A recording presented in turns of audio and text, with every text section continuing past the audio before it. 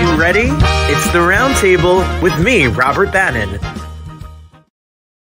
Well, it's another week. I hope you had a wonderful Thanksgiving. Hi, everybody. My name is Robert Bannon. This is the Roundtable. It's where artists come to talk about art, and we're having a special after-school edition. I'm not home. I'm in the 5th grade classroom. Writing happens here.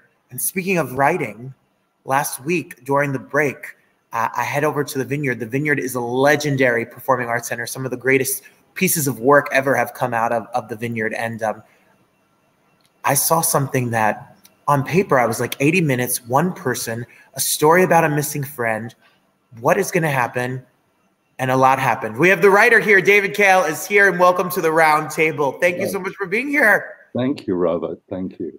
I have a lot of questions because I'm an actor, and when I think of a one-man show or one-person show, it's invigorating and scary and all of the things. Can you tell me where the idea of Sandra came about and how long you worked on it? You know, I had written this show called Harry Clarke, a solo play with Billy Crudup, and that had elements of a thriller in it.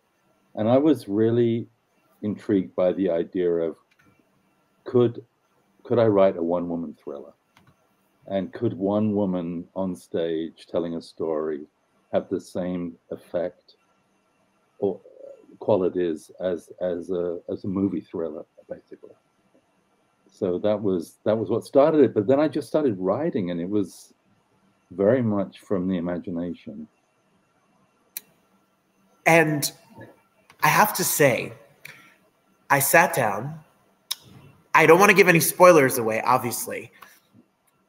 The set of the show, which you can see in production photos, which we have, we have one right here. That is the set. The set is a chair, and it is really a story being told by one person. Yeah. And it's an ambitious, tall order as an actor and as a writer and as a director to put something that's going to engage us. But I was fascinated by her choices and her behavior and how she tells the story, and B, your writing, because it takes us on a wild journey. Without giving too much away, can you tell us the premise of Sandra? Yeah, it's basically about a cafe owner, a woman in Crown Heights, Brooklyn, whose closest friend is a younger gay composer, pianist, who goes to Puerto Vallarta in Mexico and doesn't come back. And she senses that there's not enough effort being made trying to see what has happened, track him down. And she goes to Mexico herself and becomes involved in this very steamy romance with someone.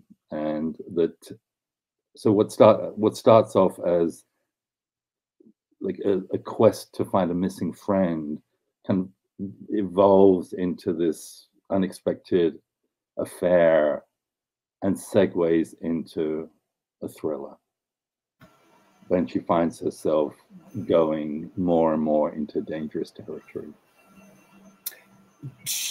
That she does. And there's a lot of plot. There's a lot. It's very... Yeah, and it keeps you on your toes, and you move, and it's part love story, it's part comedy, it's part suspense thriller. If you're someone who loves movies, I thought of a lot of movies and different, I've never seen a play like this, David, where I felt the intensity of the mystery and the suspense that I would think of when I go to the local AMC to see a suspense thriller movie. You created such a cinematic mastery of the language and the life on that stage with one person. Thank you. Thank you. That's what I was hoping to do. And also I was very interested, her friend, whose name is Ethan, who has gone missing, she has a CD of his piano compositions that he's never released. And she plays his music throughout the play. So I was really interested in, I'd never seen a solo show that had an original piano score. And my musical collaborator, Matthew Dean Marsh, wrote this. I think it's really an exquisite piano score, but it's mostly motivated by, she plays it in scenes. So in a way, his kind of spiritual presence is represented by his recordings. So I was really happy with the way that came out. Also, it's such an incredible production. Lee Silverman directed it, and it's extremely beautifully designed. Rachel Hauck did the set, and Tom Weaver did the lighting, and I was over the moon by the physical production, and the lighting looks very deliberately so, like Edward Hopper paintings, which we didn't know that this huge Edward Hopper New York show was going to open at the Whitney. It's a tie-in. Yes, without even knowing. Knowing. That's called the universe, David. Truly. I was like, I cannot believe that the two things are opening at the same time. But I mean, it's sort of an inside thing with us, but it was quite remarkable. And the poster was based on a Hopper painting. So yeah, it's beautiful. Of Morning Sun. So. Well, let me ask you a question a little bit, if you don't mind, about the backstory and your process. So you come up with this idea, you sit down. A lot of people who don't write, like myself, the idea of opening that Google Doc or Microsoft, however you write, and seeing that blank page staring at it, it's terrifying. It's terrifying. Do you outline? Do you start with, no. What do you do? No, I never outline. Sometimes I sometimes know roughly where the person is going to end up, the character, roughly. But I don't outline at all. I find it really makes me self-conscious. So it's really sort of following clues. I'll get to this place and I think, well, what if this happens? And I write out loud so I can hear it. And I think if it doesn't ring true, I can feel it just by hearing it in the room. But it was just a question of, okay, what if this happens? And then you figure out that situation, and then, well, what if this happened from there? So it was almost like making a puzzle. And when this was, how many years did you work on, or time did you work on this? Well, it was because of COVID. It was supposed to happen last year, and it's just been delayed. It was. I guess it was originally supposed to happen 2 years ago, but there was so much uncertainty in terms of whether the theater would be able to open and what have you. So it's taken longer. It's taken longer than I would have liked, in a sense. But I think the script has really benefited from it because we worked on it more. And Lee Silverman is an incredible editor, so she has really had a lot of input on the writing, which she did with Harry Clarke. And also, I really wanted it to fit Marjane Neshat, who plays Sandra. I wanted it to really fit her like a beautiful gown or something. So there's some things, I would hear her do things, and it would give me ideas. And I was in awe of her. The daunting task she has for that 80-minute roller coaster that she's on physically and emotionally. Life. Yeah. How was the casting process? Were you a part of that? Yeah, very much. And it took a long time. Also it was getting delayed, and then David Caporelli-Otis, the casting director, said, "You should see Marjane Neshat." And I've been living upstate for the last year. I mean, I'm in the city now, but I hadn't seen these two plays that she had done back to back, that she received a lot of acclaim. But David said, see her in Wish You Were Here, which was running at Playwrights Horizons. And I said, I'll try and see her tonight. And I went online and there was one ticket available. And I was like, this is curious. And as soon as I just knew that night that I wanted to approach her. I mean, my agent is a fan of hers. So my agent was like, text me after the show. Tell me what you think. And I just knew I wanted to approach her. We didn't know if she'd want to do it, but because I know it's very frightening to a lot of actors to be alone on stage. But but then she said yes, and we proceeded. Oh, I think it's invigorating. The challenge of it has to be, if that's your thing, Yeah. that has to be such a joy to live that emotional life every single night. I think so. I mean, I know it's. I mean, Marjane had never been on stage alone before, so it was. But I was sure she was the right person, and I know it's very difficult show. It's a 43-page monologue. It's a very hard. I didn't want to. I told her recently. I've written like 12 one-person shows. This is it's up there definitely with being the hardest, which I didn't want to tell her going into it. It's a really hard show to perform. I've performed most of my shows, and to see if it worked, I read it. I did a reading of it, and it's hard to read, but the reading is so much easier than actually performing it. It's very, very difficult, but she's really pulling it off. It's like I went last night. I took Saturday off. I've been at every performance, and last night I was like, oh my God, she's just growing and growing in this. It's incredible. Well, like I said before, and I keep repeating, I love the style of your writing of this because it adds a lot of colors to the person. It's not just I'm sad my friend is missing, I'm scared my friend is missing. You add a lot of other elements. It's a very layered and textured piece. There's love, and there's longing, and there's loss, and there's confusion and questioning the friendship and the main circumstance, but also it's a real introspective piece about a person's mindset and what they're going through in their life. Yeah. So no matter where you are in your life, that you will obviously, hopefully your friend is not missing, but you will find pieces of things you relate to and emotions that are connected to. I think it's a very universally told story. Oh, thank you. I was really hoping that the audience members would be able to really relate to it, because she airs a lot of her sort of inner life and her inner feelings. And especially, I thought it would be particularly resonant now by accident, because it's also a character, a woman who really needs a dramatic life change. And I mean, she gets a very dramatic version of a very dramatic life change. But I know a lot of people post-COVID are really questioning what they're doing with their life and how they're doing it. And I thought it felt in step with the moment in a funny way in that regard. So, job well done, because it's what I felt when I left, and it made me think for sure while I was sitting there. Can you explain? We have a lot of people who are aspiring performers, writers, directors that check in and watch us.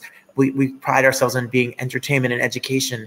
When you write something like this, for people who are unsure or in high school or in college that want to write, what was the process for you? Obviously your representation, etc., but can you tell us a little bit about how you got started submitting your work to be put on stage, and how that kind of process works for the general theater community? Yeah, I mean, the thing, I came from music, and I was writing songs, and then I started reading the words at poetry readings, and then someone there said, take them to this little theater in the West Village, that they have an evening of performance exploration, and these little monologues, these spoken songs, they got longer and longer and more theatrical. But the thing that I found is I still have to do this. I have to sort of, in order to not be paralyzed by the beginning these pieces, I think, I'll write 5 minutes, a 5-minute piece, and then they sort of get longer. But I have to sort of a little bit like, I was going to say con, but it isn't. It's just I have to take away the pressure of, you have to write a new show. And I think I think if people are starting, it's really good to start small, and it's really important to finish it, whatever you're doing, as opposed to just have a lot of beginnings. And it's really good to just get it out there in whatever form, in an open mic, or read it for friends. Just get it in motion, because I don't think you know what you can do till you're actually doing it. You can think about this or be afraid of it. I know several things I've been really terrified of doing and really wanted to pull out of. They've been the things I'm proudest of. So and with this, I mean, it was just a question of, with this particular script, I just sent it to the theater because I'd done another show with them and we've been friends for a long time. But it's just pushing the boat out all the time and persevering and not being put off by rejection. I know I couldn't get anything produced for years. And then Harry Clarke came, it produced in New York. I was doing stuff out of New York. And then Harry, the Vineyard Theatre, wrote to me and they said, do you have anything that could go into production? This was the end of June. Could go into production in the fall, which is like a couple of months away. And I sent them 3 scripts that hadn't been produced. But it was a lesson to me and Harry Clarke was by far the most successful show that I had done to that point. But the lesson for me was, even if you feel like nobody's interested in what you're doing, if you get that call, if I hadn't kept working, then there would be nothing to send them. So it's just, you have to persevere. It's really the key to it. And when it seems like no one is interested, things can turn around very quickly, and you have to be kind of prepared for it by doing it.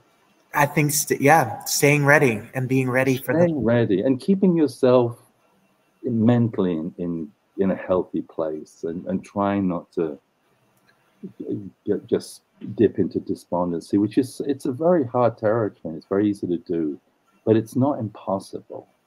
So, and things can happen, and you can really surprise yourself. That's very inspiring, I think, for any business, because I think we all get kind of stuck on the result more than the process, and we're waiting for this. I needed to be here. I'm ready to be, but along the journey is where you kind of live your life, and you. That's an important reminder. So thank you. You talked about working with the Vineyard in the past. The Vineyard, I can name a lot of Avenue Q and Indecent and et cetera, and all these shows, these big behemoth shows that come out of this theater. It's one of the most beautiful theaters in New York City. There's not a bad seat in the. No, it's really a jewel. I love that theater. And it is literally a palette of what can be done in that space. Like you can do anything in that beautiful space, as you said, a jewel. Yeah. What was it like to move it from the page onto the stage, especially in that space in particular? Well, I've done one other one-woman show, but I performed it, and I know it ran in Los Angeles recently with Nancy Travis, but I didn't get to see that. But all to say, I've never seen a woman perform a one-woman show of mine, so that was immediate. It was immediately really exciting, and also, I wanted to make sure it rang true from a kind of a woman's perspective. But then, because I really love this design team, so I was very excited when I saw the drawings Rachel's drawings for the set, and then seeing it in the theater. It's always really thrilling to walk into a theater and they're building the set and they're painting it, and like the back wall, there's a kind of very treated back wall to this stage, and it's really textured, and it's really hard to do that. I've tried it. I've had another show where we tried to do it, and it's not easy to look good, and this one looks great. It's beautifully painted, and the lighting is just so exquisite. So I was. It's really thrilling to actually go into a theater and like, oh, this is really happening, and there's all these seats and people are coming. I mean, it's still, after all these years, it's still like sort of takes you back when you walk in, knowing that this this baby of yours that you've been working on for a long time is going to be in this room for, you know, a couple of months. Well, it's magic. It's a magic moment, and it's a beautiful show and a beautiful moment. And congratulations, because you guys you're extended. You can see it. We're extended. I was so thrilled about that. You just have to go look. If you're in New York City or in the area and you have nothing to do on a night during the week or a weekend, you want a perfect little date night in downtown New York and go eat at a nice little restaurant and come have a nice little moment together. It's something that is not for a particular group. This is not, you don't have to like a musical. You don't have to like a heavy drama. This is something that we could all really enjoy. Everyone will find something out of this. And that's what's so great about this piece. Thank you. It's really getting a wide range of people coming, and ages, and just, it's just a very mixed audience often. And there's these community support. I love that the Vineyard does this. They have these community-supported, subsidized seats in the front 2 rows, and the front 2 rows with this are excellent, and they're a lower price ticket, so it makes it more accessible to more people. It's wonderful, and that's what art is all about. So go to Vineyard Theatre, go to vineyardtheatre.org, get your tickets until the 18th. And if you want to follow David and his journey, he's on Instagram. You can follow him at David Cale, and you can find more information. And David, I'm so excited to see what other magic you have up that sleeve and what's coming. I've got 2 new shows, so 2 other new ones. I'm ready. I'm ready. I need to know what else is in that brain of yours. They're very different. I'm sure, and I'm excited. Well, I'll be following, and I'm a fan. And thank you. It means a lot for you to join us today and to share some of your humanity, creativity, and your view of the world and your stories. It definitely inspired me and made me think about life, but also about art and what seems impossible or scary. You know, it can be done if you do it well. It can be done. Thank you so much. Everyone, get your tickets. Make sure you see Sandra right now at the Vineyard Theatre. Go to vineyardtheatre.org, and hope to see you there. Thank you, Robert. Thank you.